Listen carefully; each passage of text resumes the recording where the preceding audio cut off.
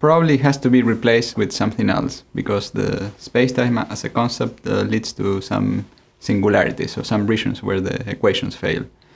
This happens in the interior of the black holes.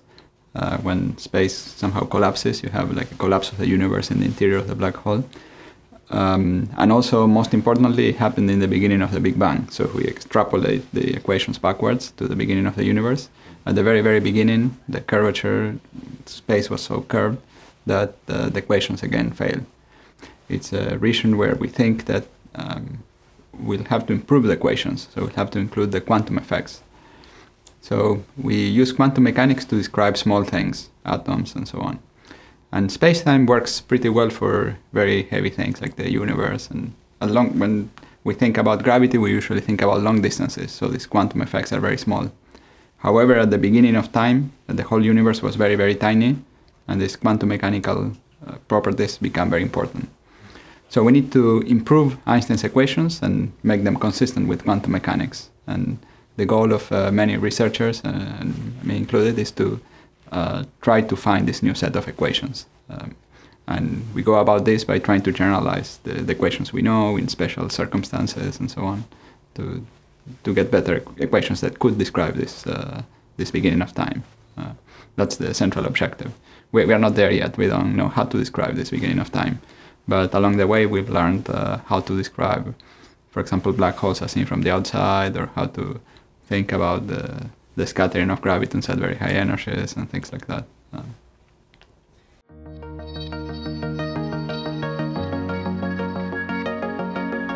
Quantum entanglement is a kind of correlation that exists between variables.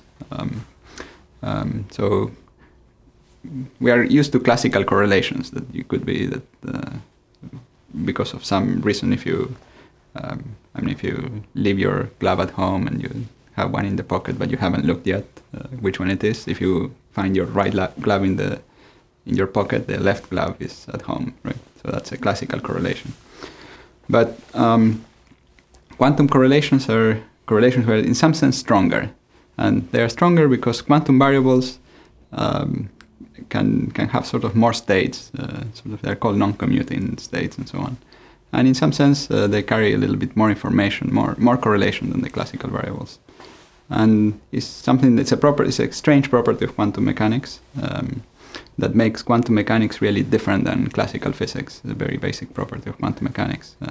The fact that quantum mechanics has this property was discovered in the 30s by Einstein, Podolsky, and Rosen. They realized that this was a funny property, and they were disturbed by it. They thought that this meant quantum mechanics is wrong or incomplete and so on.